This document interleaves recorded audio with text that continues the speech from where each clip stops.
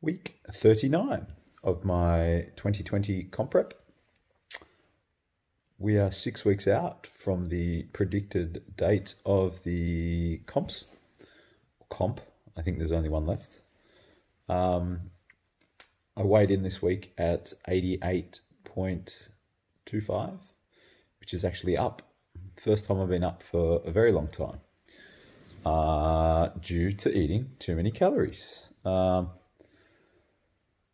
Not deliberately. I made a nut and seed and date slice this week. It was quite nice, except I cooked half of it in the oven for way too long and it was burnt to a crisp. So I ended up eating that throughout the week, which literally had about half a jar of peanut butter in it, plus other things. So there was a bit of extra fats there. And then I was supposed to buy shredded chicken from the shops, and I ended up getting like this shredded chicken loaf crap, which cost 25 bucks a kilo. I thought it was real chicken, and it was processed chicken loaf bullshit. Anyway, no one wanted to eat it, so I had to eat that as well, and I'm sure it was full of fat also. So lots of extra fats, which is why my weight was up. But I'm going to increase calories this week. So I know we're 6 weeks out from the predicted date of the show, but I want to increase calories. I want to focus on training harder, getting stronger. I'm not increasing calories a lot.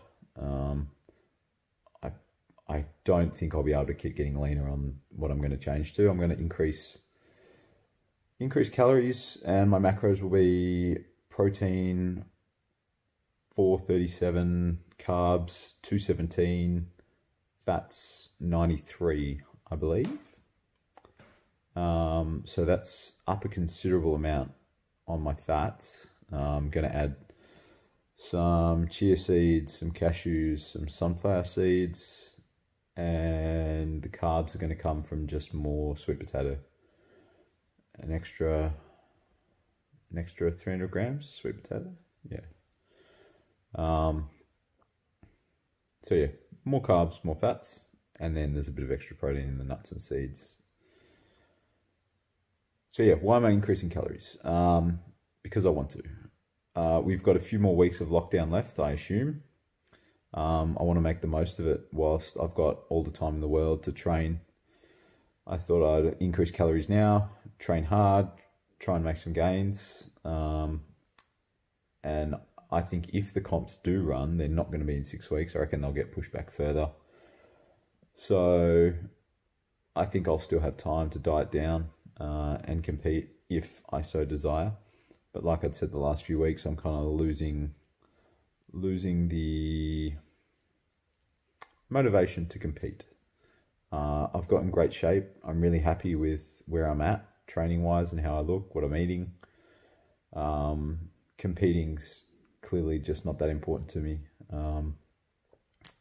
I love that I've used the comps to get myself back in shape, and I didn't think I would get into the shape that I'm in at the moment, even. So I'm wrapped.